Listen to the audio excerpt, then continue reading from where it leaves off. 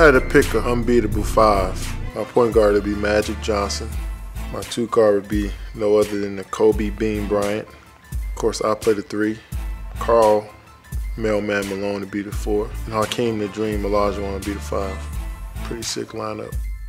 I selected Magic because his size is so much bigger than all the other point guards that played. And he has that heart, that will, and he's a champion. I picked Mr. Kobe because probably one of my favorite players of all time. His toughness is unmatched. Karl Malone, just because of his unselfishness and his low maintenance. And Hakeem Olajuwon because he's the most skilled center I've ever seen. With a team like that, I think we're pretty unbeatable.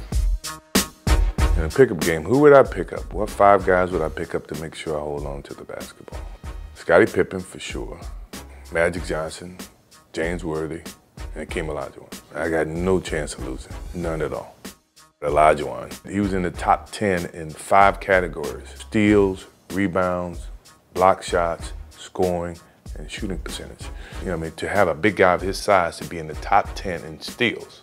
Now you can assume that he would be in blocks, which to me shows versatility of what type of guy he really was.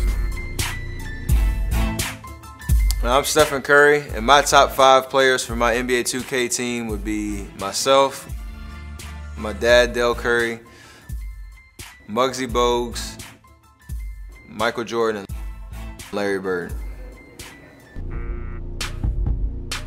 My unbeatable starting five would be a very unorthodox team. Pistol Pete at the point guard, Michael Jordan at the 2, Dr. J at the 3, Karl Malone at the 4, and Shaquille O'Neal at the 5. A lot of the kids don't know today about the trickery of Pistol Pete. His father used to make him dribble the basketball while he was driving the car. So, one, you never get the ball stolen. Dr. J was before Mike. He didn't do a lot of the flashy area moves that Mike did, but he was before Mike. But guess what? Mike's on the team also. Then you got Karl Malone, who's the strongest power forward in the game, can run the floor, can rebound, and then you got the Shaqster back there tearing down the backboard. So I don't think any team anybody else puts together can beat that team.